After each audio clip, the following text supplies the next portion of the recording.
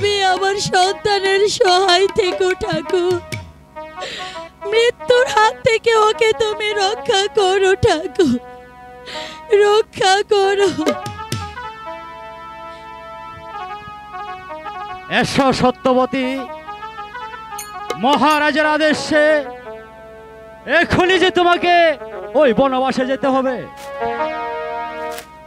বনবাসে? মহারাজ আমাকে নির্বাসন দণ্ড দিয়েছে। হ্যাঁ সত্যবতী, আর যে বিলম্ব করা যাবে না, শীঘ্রই এসো। বেশ, তাই চলুন। আমিও যে এই পাপপুরীতে থাকতে চাই না।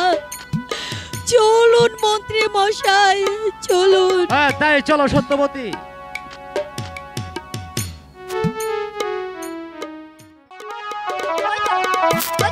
সত্যবতী আসছে, হয়তো এখনই এসে আমার হাত থেকে বাচ্চা নিয়ে যাবে।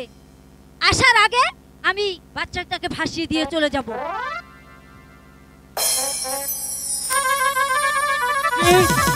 দাত্রী, দাত্রী, কোথায় কোথায় গেলে তুমি? হ্যাঁ, কোথায় পালিয়ে গেলে? না না, আমি তো কোথাও দেখতে পাচ্ছি না। না যাই দেখি ওদিকে, আমি ওদিকে গিয়ে দেখি। দাত্রী, দাত্রী,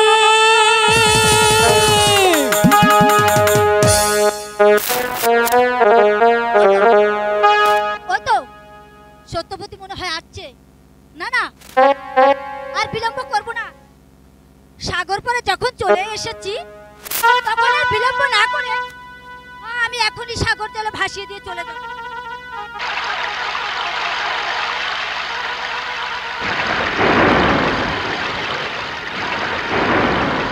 কোথায় কোথায় দাত্রী, কোন দিকে গেল? না, আমি দেখি ওই তো আমার সন্তানকে সাগরে জলে ভাসিয়ে দিচ্ছে। ওরে আমার মালিক, ওরে!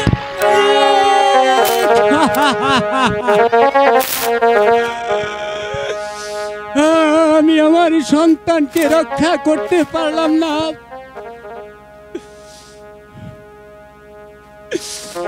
হাই ভগবান, হে কি হলো?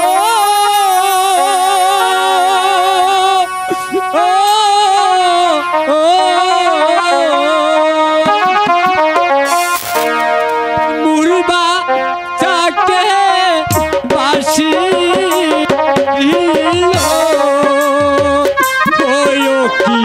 ভগবানকে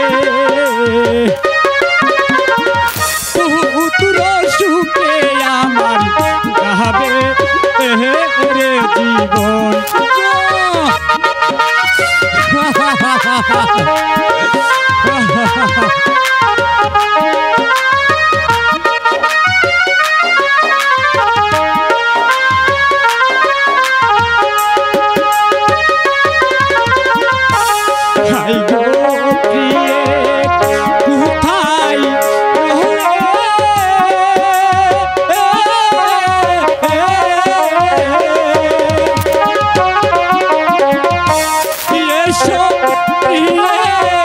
নদী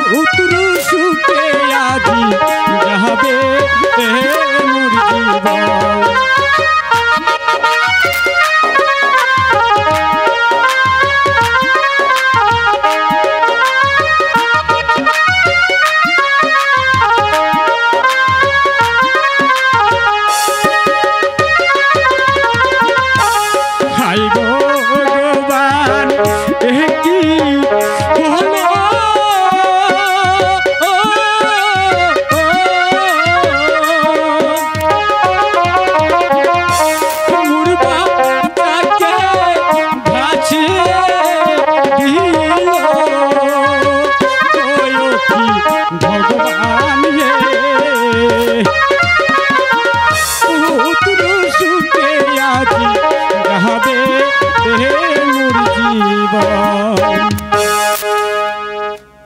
যাই, আমি দেখি আমার সন্তানকে আমি উদ্ধার করতে পারি কিনা। আমি এবার জলবাই।